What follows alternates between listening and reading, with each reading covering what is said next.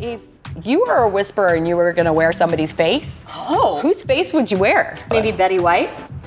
Oh, okay, and why? Because everybody likes Betty White. Yeah. And hopefully I wouldn't have to do the murder to get the face. Like I could just patiently wait until it's available. Right, definitely, You know, yes. and then just be this wonderfully charming, hilarious person that everyone loves.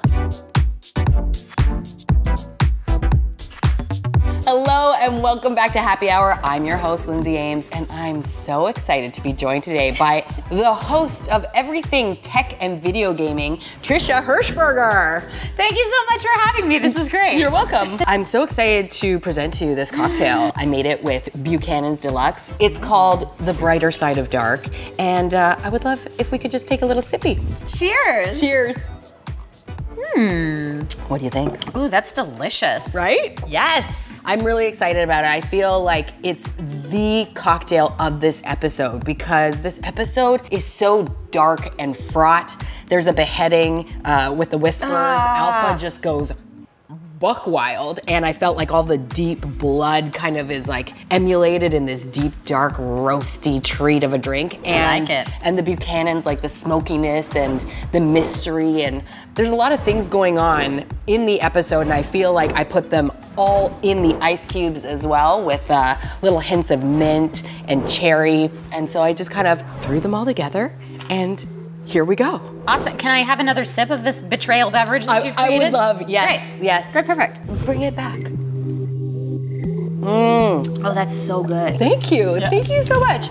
You know, I feel like we're really thrust into this tumultuous world right now, and it kind of echoes what's going on in the larger scope of reality.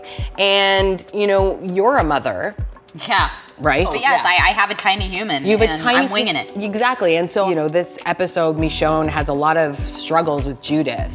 And it made me think, what would it be like if you guys were in this world and decided to befriend, you know, one of your mortal enemies? How would you handle that? You know, I feel like there's probably gonna be more than one moment when my tiny human befriends tiny humans that I'm not super thrilled with. I mean, if you tell them don't do it, then that's like an open door to please go do this. Yes. So I don't know what the right answer is. I think probably what I'm gonna do, if I can, is say, hey, I don't know that this is the coolest friend because of this, this, and this, but you need to make your own decisions, but just so you know, be aware of some things and hope that he's smart enough to see the signs and put the pieces together and be like, you know what? Whispers, not for me. Not for me. I don't need people wearing other people's faces as friends, right? Now, if you had your choice of like the civilizations to be a part of. You know, we've got the Alexandrians, which, you know, we love them. They're a wonderful people. Then we have, you know, the introduction of the highwaymen, and they're really, well, we don't know what they are yet. And we've got the whisperers, which are like, badass. Who do you think you would want to align with, and why? In a game? In a game, I would choose the Whisperers because it's super far from probably what I would do in real life. Yeah. And that would be fun in and of itself, but they're terrifying. They're so terrifying. But I kind of love the idea of like, well, this is what the world is now, so we need to adapt. Like, this is what civilization has become, so let's be a part of it. Like that, I mean, it's very forward thinking. It's true.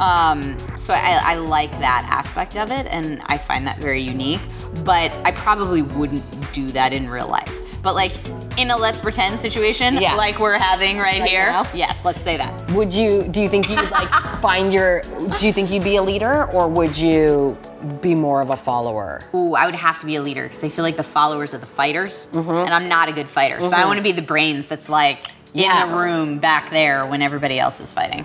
This is really, really nice. This was so fun. Thank you for having me. No, thank you so much for coming. If people want to find you on social media, where can they do that? They can do that at @GRL Trish on Twitter and Facebook and Instagram, or on YouTube and Twitch /Trisha Hershberger. I'm at Lindsay Ames on Instagram, on YouTube, and on Twitter. And we'd love for you to come back, make the cocktails, read the comic books, and watch the show. Thanks. Cheers. Cheers.